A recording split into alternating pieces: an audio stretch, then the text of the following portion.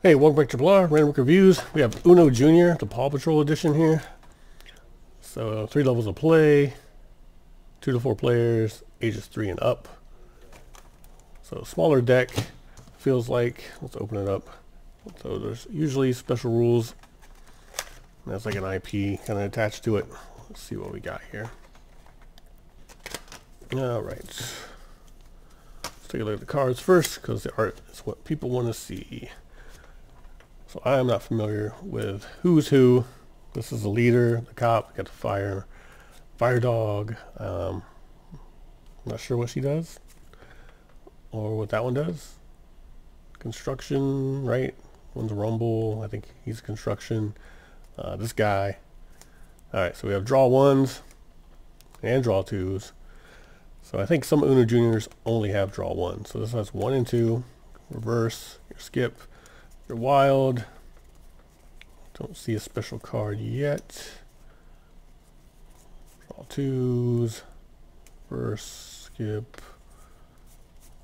Alright, so it doesn't look like any special rules. I think you just decide maybe to take draw twos out if you want. No draw fours. So this doesn't have any draw fours. Maybe that's what it is. Maybe you do have draw twos. So no super mean friendship ending draw 4 cards. Here's the back. So this is from the movie, the Paw Patrol movie. Okay. So I do like Uno. I do pick up random Uno decks, or mostly any stuff. Really, Uno decks are really cheap, so I grab them, like Transformers or He-Man. The Hot Wheels one was a little more. This one I think is, I believe, under 10 bucks. Your standard Uno instructions, Junior in a nutshell. Parent tip, how to play. So 5 cards. I thought regular Uno was 7. So this deck may be smaller,